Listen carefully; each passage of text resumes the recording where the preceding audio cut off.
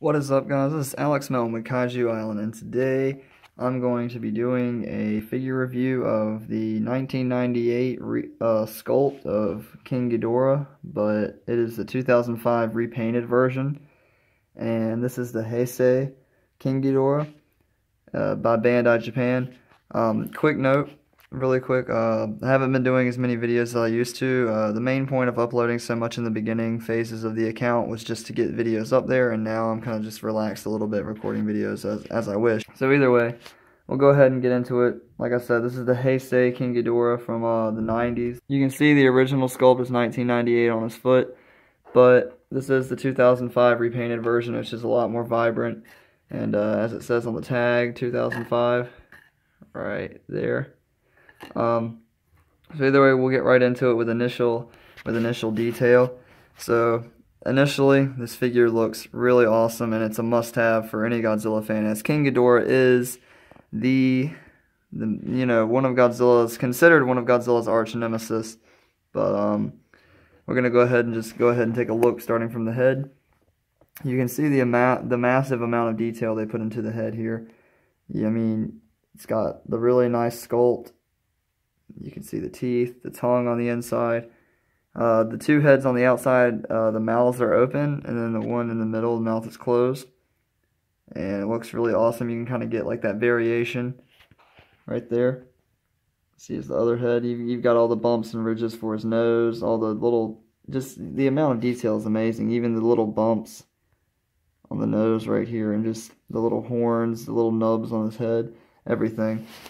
Going from the neck down, you can see he's got the little platelets under his neck going down.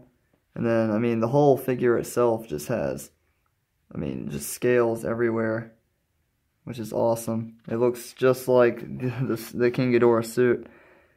You can see the scales here. You've also got the bulges from where his two outside heads come out. And you've also got up here on the wings, you've got the scales again. You've got the really thin flaps, which look awesome and come out right up to here. Then down here near the legs, you've got, the knees, which look really awesome. And then you've also got here, you got your calves and your feet. And the feet look really good as well. Turn them around. Move the tag out of the way real quick. Alright, so here on his back, the same thing for the wings and the back. You can also see the spikes running down the back of his neck here. But you've also got here near the wings, you've got the scales everywhere again, coming down to the twin tails. You can see the tails look really nice. They've got the scales running all down them. And then you've also got here, you've got his little flares out on the end of his tails, which look really nice. So overall, I mean, this figure is really nicely detailed, and I mean, it looks awesome. We'll get into, coloration. I mean, obviously, your first thought is, wow, he is golden. And I mean, that is the King Ghidorah color. He's the gold dragon. So yeah, you've got your base coat of the really shiny, high gloss gold. And then you've also, right here on the head, you've got the red eyes, and you've also got the black pupils. And you've also got the red for the tongue and silver, kind of whitish silver for the teeth. And we'll also look, and mention in detail, you can also see right here some horns on the side of the head. But back in the coloration, you can also see there's this brownish color right in here, kind of like shadows, just about. You got some right up in here as well, and it kind of comes down where the shadows would be, which looks really nice. You've also got some of that brownish color in the wings where the shadows would be, which looks awesome. So it really adds accent to the wings. You've got shadows here by the knees, which looks really nice. See? And then you've also got the silver for the toenails. And on the back here, you've also got more shadows for the wings, which really gives it that accent and really gives it that color. Now that the tag's right here, we'll look at the tag real quick. Take a quick look at this. So on the outside of the tag, you got just your picture of King Ghidorah, Heisei King Ghidorah. And you've also got, all of your kanji inside of the tag here. Another photo of King Ghidorah. And then on the back, you've got the movie monster series type, you know, logo with Godzilla up there.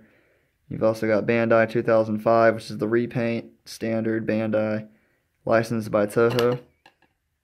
Okay, so now we're going to take a look at the points of articulation.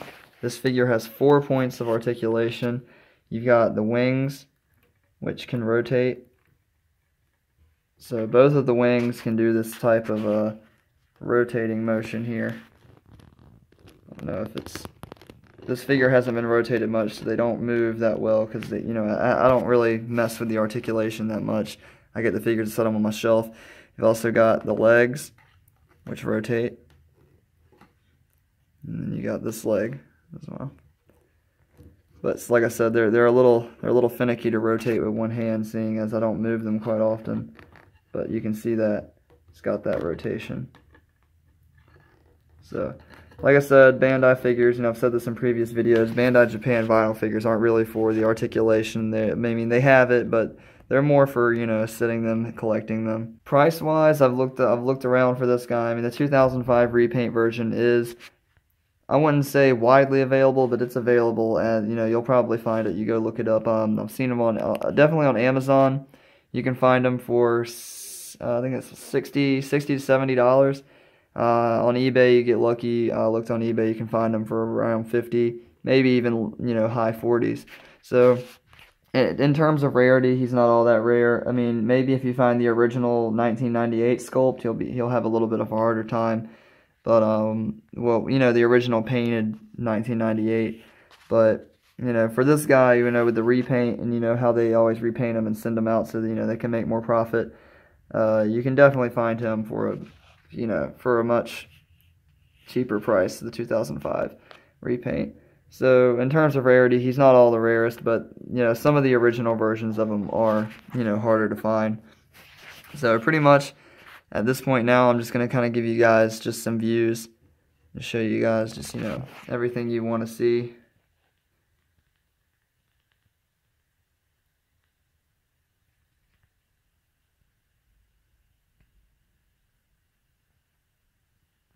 You can see all the detail that's been put into this figure. Give you some rotation here.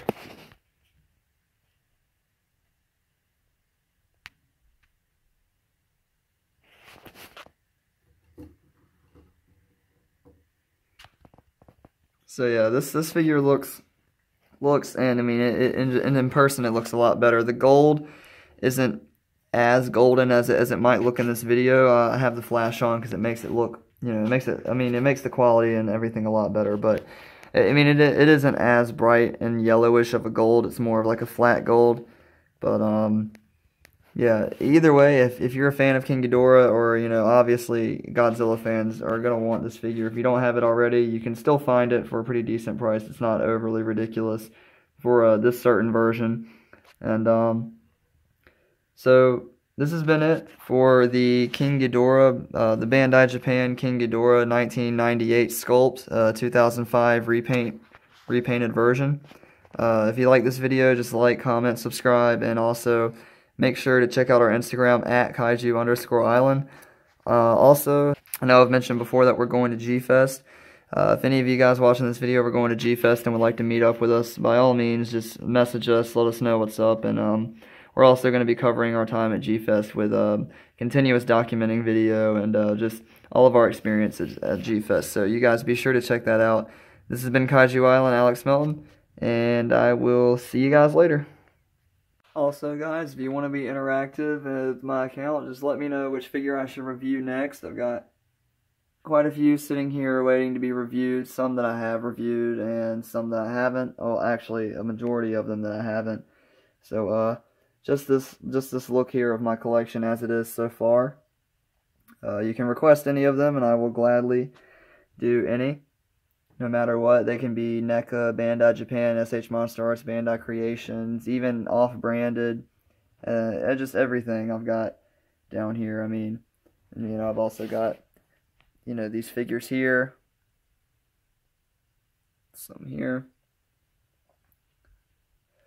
And I know I've already reviewed some of them, but yeah, guys, just let me know any other reviews you'd like to see. If this helps out, you know, judging your choices, then just let me know. And like I said, more figures are coming all the time. I'm constantly getting new figures. I've been collecting pretty much my whole life. So just be sure to let me know what you want to see next. Later.